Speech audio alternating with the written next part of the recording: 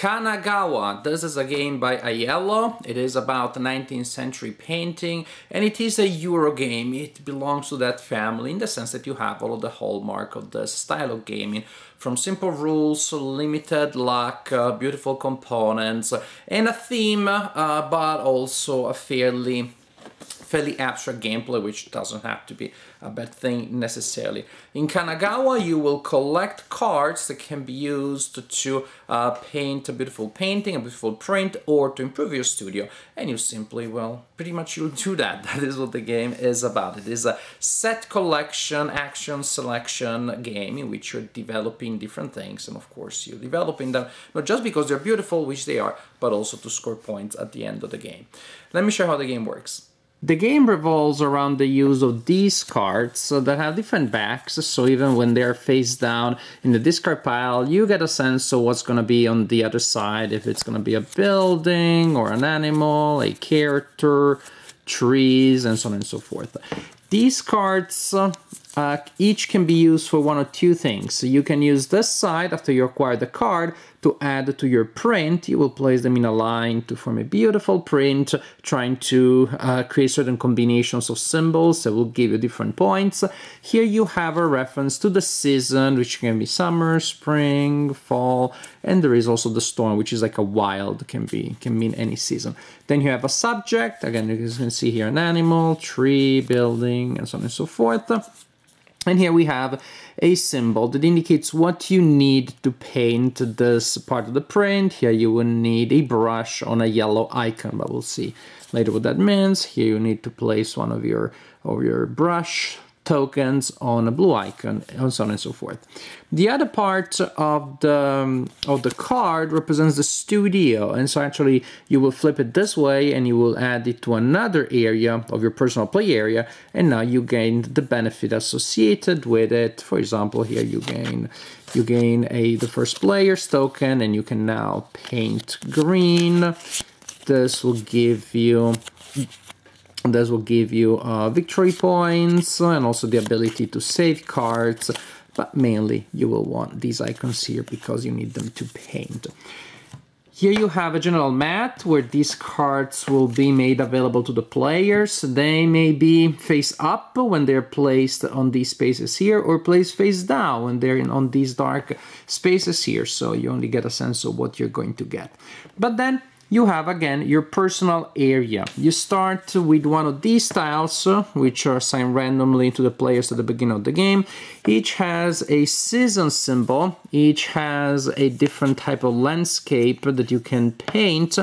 Each is a reminder that you start with 2 paintbrush tokens, and each also has a reminder that you can move one of those tokens around your studio once. Basically, during your turn, you'll be able to move your paintbrushes around your studio a number of times equal to the number of icons, because later you may upgrade and get more icons. Now, what happens here is this. At the beginning of a round, a player, doesn't really matter who, will place cards here in the first row, a number equal to the number of players. Suppose that we are playing with 3 players, then we place 3 cards there, and I made a mistake there because I was placing one face up. We place 3 cards. So then in player order, simply the players will decide if they want to take all of the cards in a column or not. Hence, we only have one line. That also means only one column. If you decide to take a card now, that's all you're going to take this round. And suppose the alternative is you can pass. Suppose that we all pass, then we continue placing down cards face up or down as required, and we continue like this. Suppose at this time somebody decides to take cards, they decide to take this column, then they will place them in their studio, and we'll see how that happens. And then the other players can continue. They can pass or they can continue. Suppose that they both pass this time, then we replenish only the columns that are still available. And of course, when we fill up the whole column, then players will have to take the card. So now the first player decides to take this one, this set, and another player decides to take this set. However, when you take the cards, from the mat, you place them in your studio. And again, you can choose to add them to your studio as part of your studio. There are no restrictions. Any and all cards that you get from the central mat can be placed there. However, important, once they're placed in the studio, well, when they're placed in your play area, then you cannot move them anymore. And this is a way to upgrade your studio. Also, if you have brushes that have not been assigned, this is when, as a free action, you can assign them to these symbols here, and they will give you the ability to paint subjects that have that symbol there. Suppose, for example, that my studio looks like this from a previous round, and now this round I just acquired these two cards, and I can paint this one because it requires a green color, and I do have a brush on a green icon. So now I decide to paint that one, and then I place it this way here, attached to my print this way, building the print in this direction. I would also like to paint this one, but I don't have any brush there. Luckily enough, I have my one icon there, which I used to move, and so I used to move the paintbrush there. Now I do have a paintbrush in that type of landscape, and I can paint this one, which I also add to my studio, again moving from left to right and always adding in that direction. Each brush can be used only once per turn, before or after you move it. That is, if I had another icon, I wouldn't be allowed to move this one back here now this same turn and paint something that has that thing. And there are again different types of advantages. For example, you get extra brushes, very useful, extra icons to move your brushes. This is the first player's icon. The first player will have these two tokens here. When you play a card with this symbol, you get the little guy and you keep it, oopsie, for the time being, which is just a reminder at the end of the round you will also take the Old Master and you will become the first player. You may add this card to your studio, very powerful because it can paint any kind of landscape. Just keep a paintbrush there and you have a discount of 1 on anything you're painting, but you will lose 2 victory points at the end of the game. And so pretty much you continue like this, adding to your studio and or to your print. As you add to your studio or your print, you may also be able to meet some of the conditions that are described here on these diplomas that will give you extra victory points and may also give you extra benefits depending on the icons there. Say, for example, I started with 2 brushes, right? Through icon effects, I acquire a third one, and now I meet the conditions to acquire this diploma, which I get when I have 3 brushes. And so I can simply say, hey, I get this diploma here at 3 brushes, and I take it, I put it in my play area, and become first player, and I have 1 victory point. However, I could also, when I meet the condition of this one, choose not to take it, and later to, if I ever meet the conditions of a better tile, of a better diploma in the same category, I can take the better one. Say I don't take the 3, I take, and then later I have 4 brushes, I take this one, which is better.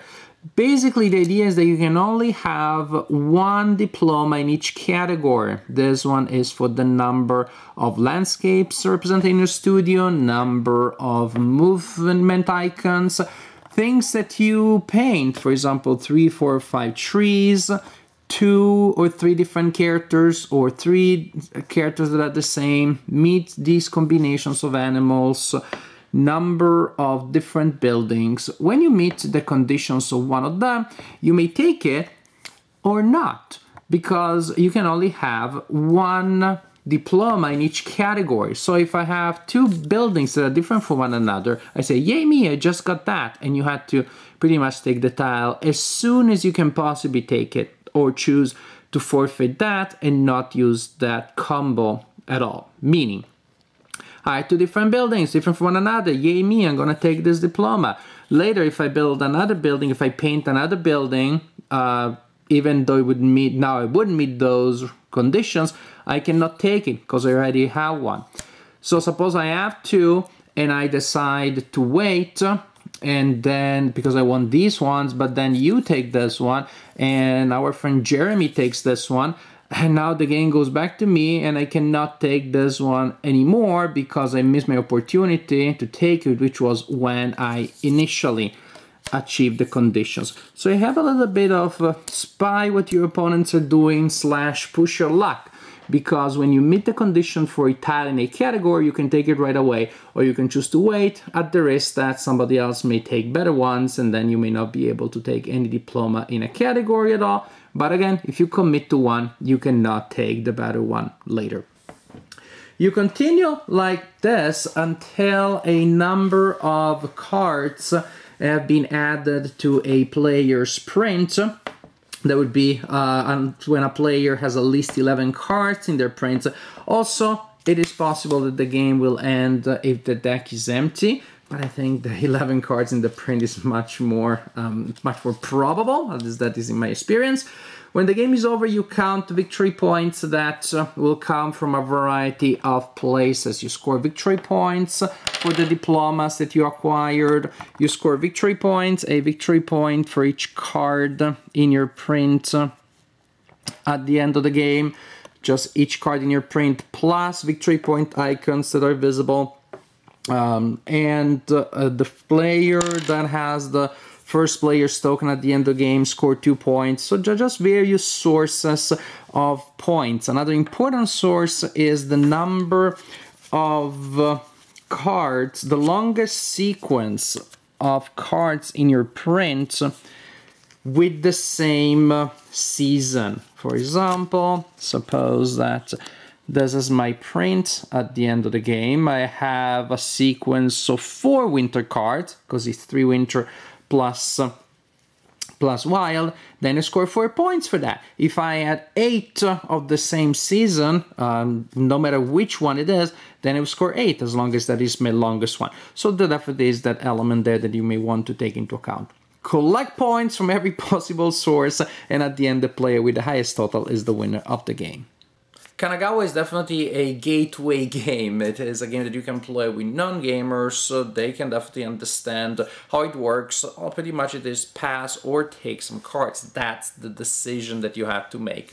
But then there are interesting wrinkles and other elements there.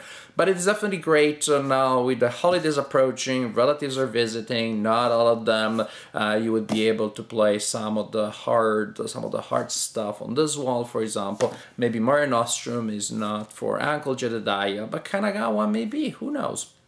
So, I like that. I like the fact that it's so simple. And in fact, I had a game night in which I had people that I knew bringing people that I did not know. I thought Kanagawa may work. And it did. It really did, because it is so simple to teach. Now, it may be a little disorienting when it comes to scoring, because again, non-habitual gamers think, okay, I get there and I win, or I destroy you and I win. Here, the fact that you collect points from so many sources may be a little bit confusing at the beginning, but that's still fine. I also play with my daughters, so and they both enjoyed it, the 6 and the 8-year-old, so definitely can also work as a family game. In general, gameplay, in its incredible simplicity, is quite interesting. I actually quite enjoyed it. I enjoyed both the planning that you have to do, which is of course very tactical. You may want to have a certain set of tools in your studio. You also are planning to commit to a season, but ultimately you have to react to the cards that are there. You have to catch the fleeting moment, see the opportunity, see a combination of resources that you may want to take, and you have to commit to those. Again, committing tactically. Definitely it is a game about opportunity cost. I could take these cards now, or I could take some other cards later, at the risk that I may miss the opportunity of getting what I want now in the hope of getting something better later. And that's also, speaking about this, the diplomas. The diplomas can be a little bit fiddly at the beginning because there are just so many different things that you can do. I've seen many times people forget it, not realize, and say, look, it was last turn, can I still do it? And really, for the game to work, you have to be strict about that. So players have to be okay at the beginning with realizing that sometimes you decide that you want to pass the opportunity to get that diploma, to get a better one later. And sometimes you don't want to do it, but you'll do it because you forget to do it and then it is too late. So that from time to time, those opportunities you choose to miss, and sometimes you will miss. You will miss them. There's just so many diplomas that you may get at any point. But for those that actually there is, well, you're taking them or not taking them as part of your strategy, then it is particularly rewarding and satisfying, as in fact you decide that you don't want to take a certain diploma, and then it gets pretty exciting as you see that people maybe have realized that, and now they're trying to beat you to the next diploma, so you don't get the next one and it's too late to get the previous one. So there is an element of push your luck, of, I wouldn't say indirect, I wouldn't say opposition. It's not like you attack each other with artillery and mortar, but definitely there are ways of getting in other players' ways, especially if you see, oh, he is really trying to build that long sequence of winter panels. Is there a way for me? Yeah, maybe I don't get a lot of winter panels, but some winter, I take it from the other player, etc., etc. I'm not entirely sure that the face-down cards really add much. I don't know that the game could not be played with all cards being face-up. I don't know, but still, I guess that's a little bit of uncertainty and fun.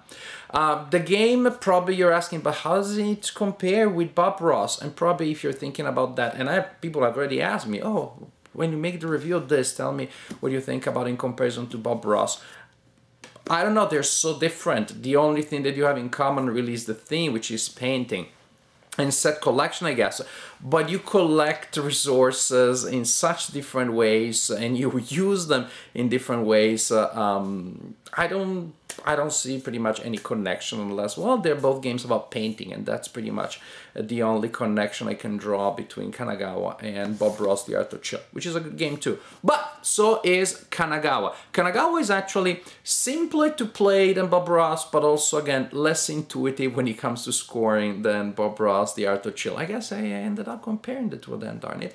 But Kanagawa is a good game. It's very simple, very linear. You can play with anybody virtually, as long as, again, if you're playing with non-experienced gamers, you take your time to explain how scoring works without getting too confused.